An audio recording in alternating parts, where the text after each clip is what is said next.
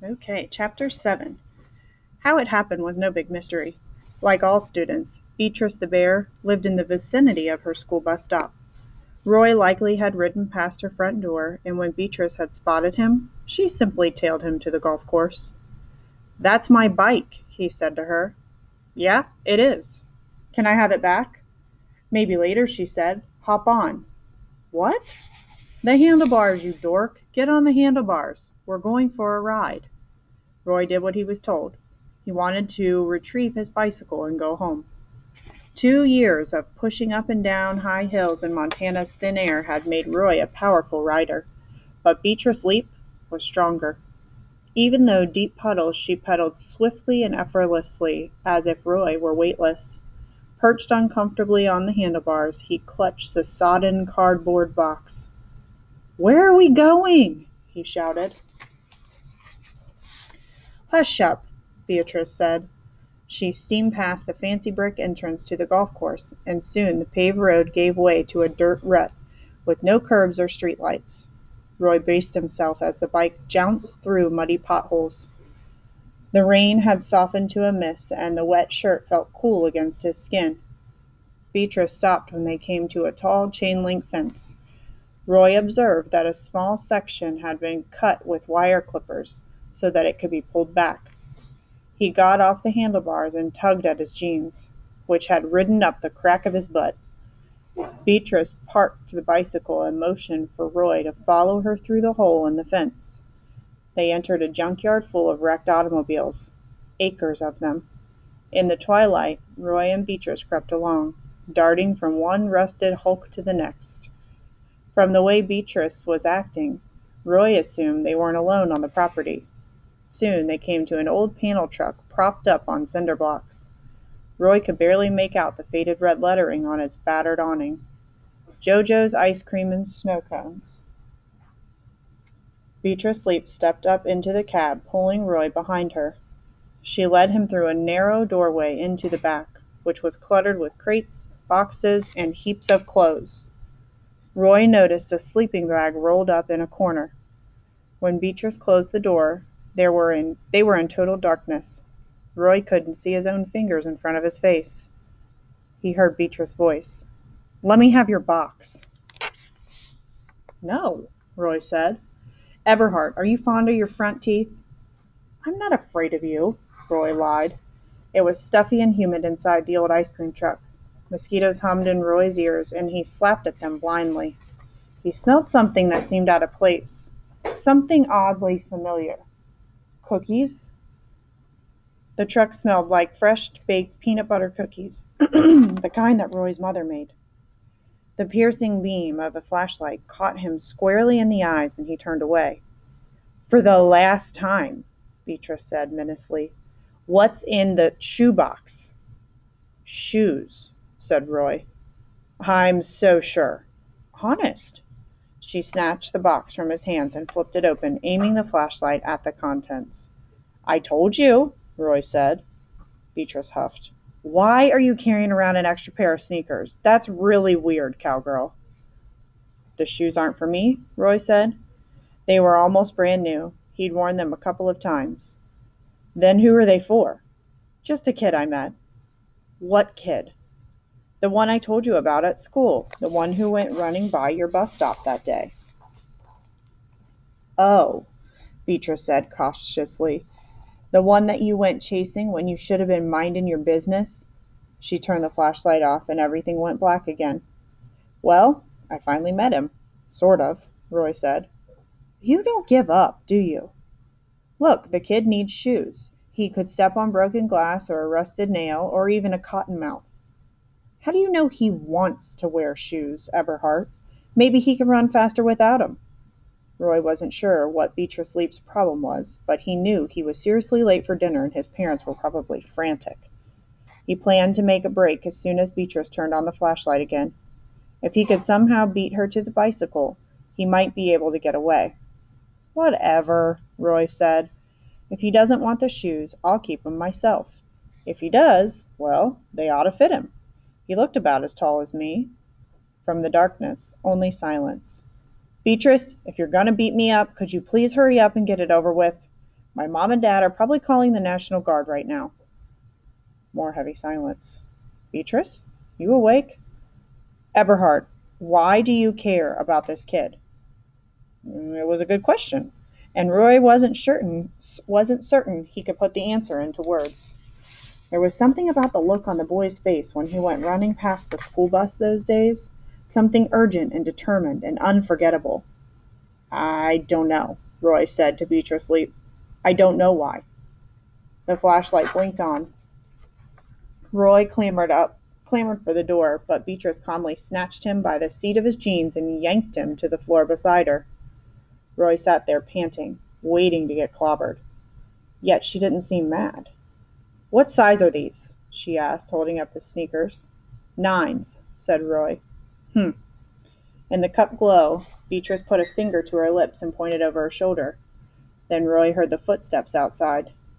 Beatrice clicked off the light and they waited. The steps in the gravel sounded heavy and ponderous, like those of a large man. Something jangled as he moved. A set of keys, maybe, or loose coins in a pocket. Roy held his breath. As the watchman approached the ice cream truck, he whacked one of the fenders with a sound like a lead pipe. Roy jumped, but made no noise. Luckily, the man kept walking. Every so often he'd bang the pipe loudly on another junker, as if he were trying to scare something out of the shadows. After the man was gone, Beatrice whispered, Renegade. What are we doing here? Roy asked weakly. In the darkness of the compartment, he could hear Beatrice the bear standing up. Tell you what I'm going to do, cowgirl, she said. I'll make you a little deal. Go on, said Roy. I'll see that the barefoot kid gets these shoes, but only if you promise to leave him alone. No more spying. So you do know him? Beatrice hoisted Roy to his feet. Yeah, I know him, she said. He's my brother. At 4:30 in the afternoon, when Officer David Delinko normally got off work, his desk was still piled high with paperwork.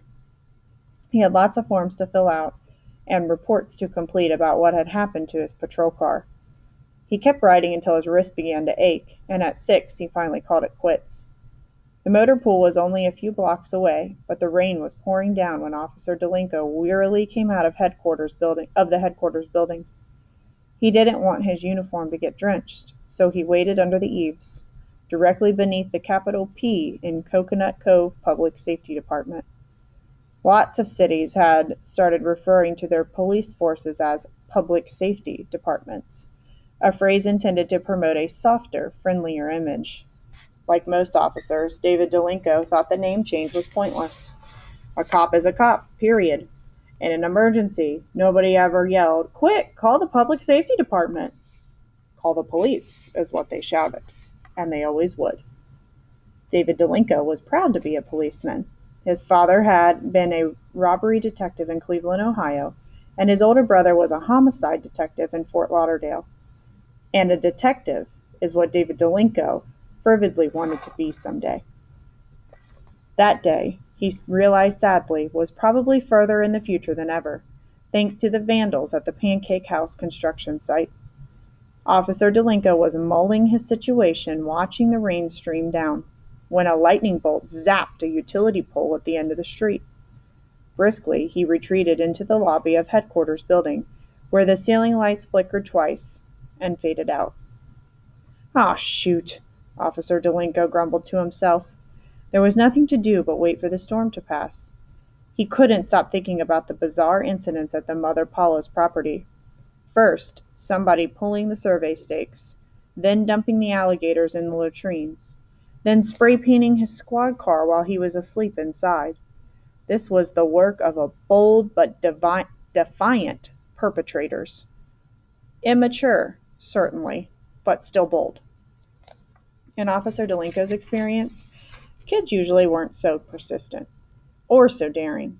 In typical cases of juvenile vandalism, the crimes could be traced to a group of youngsters, each trying to outdo the other for thrills. But this wasn't a typical case, Officer Delinko thought. Possibly it was the work of just one person with a grudge or a mission. After a while, the squall began to subside and the thunderclouds scudded away from the center of town. Officer Delinko covered his head with a newspaper and made a dash for the motor pool yard. His hand-shined shoes were squirting water by the time he got there. The Crown Victoria looked as good as new, sat outside the locked gate. Officer Delinko had asked the garage chief to hide the car keys in the gas cap, but instead they were inserted into the ignition, visible to anyone strolling by. The garage chief believed nobody was loony enough to steal a marked police car. Officer Delinko started up the car and headed for his apartment. Along the way, he made a slow loop around the Pancake House property, but there wasn't a soul to be seen. He wasn't surprised. Criminals destroyed lousy weather as much as the law-abiding citizens did. Even when off-duty Officer Delinko always kept the radio in his police cruiser turned on. That was one of the strict rules for those who were allowed to take their patrol vehicles home with them. You must keep your ears on just in case a fellow officer needs help.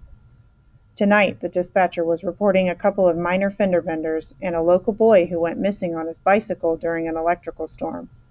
Roy something or other. A bump of static on the radio made it hard to hear the boy's last name. His parents must be pulling their hair out, Officer Delinko thought. But the kid's bound to turn up safe. He's probably just hanging out at one of the shopping malls waiting for the thunder to stop. 10 minutes later, Officer Delinko was still half thinking about the missing boy when he spotted a slender, rain-soaked figure standing at the corner of West Oriole and the highway. It was a boy matching the description given out by the dispatcher. Approximately 5 feet tall, 90 pounds, sandy brown hair. Officer Delinko steered his car to the curb. He rolled down the window and called across the intersection. "Hey, young man!" The boy waved and moved closer to the edge of the road. Officer Delinko noticed that he was walking a bicycle and that the rear tire appeared to be flat. "Is your name Roy?" the police officer asked. "That's me.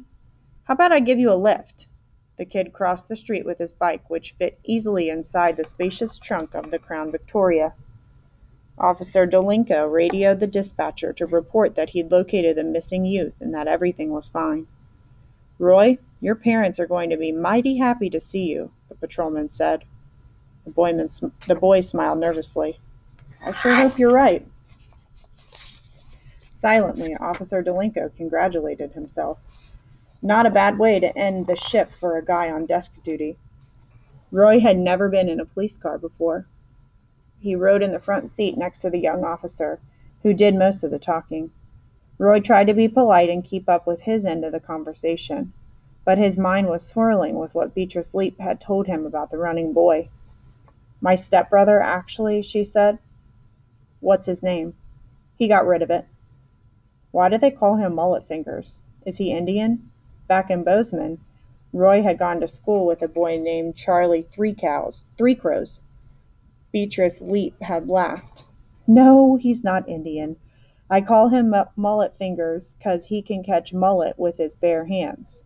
You know how hard that is?" A mullet was a slippery, free-jumping bait fish that traveled in schools of hundreds. The bay near Coconut Cove was full of them in the spring. Throwing a cast net was the customary method of capture. "Why doesn't he live at home?" Roy had asked Beatrice. "Long story, but none of your business." "What about school?" "My brother got shipped off to a special school. He lasted 2 whole days before he ran away. Then he hitchhiked back all the way from Mobile, Alabama." "What about your parents?" "They don't know he's here. I'm not going to tell them. Nobody is going to tell. You understand?" Roy had solemnly given his word, and they'd sneaked out of the auto junkyard. Beatrice Leap had given Roy a peanut butter cookie, which he gobbled hungrily. Considering the circumstances, it was the best tasting cookie he had ever eaten.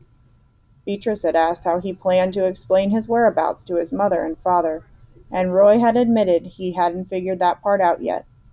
Then Beatrice had performed an astounding feat.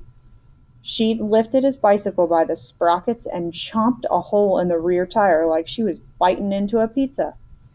Roy could only gape in amazement. The girl had jaws like a wolverine.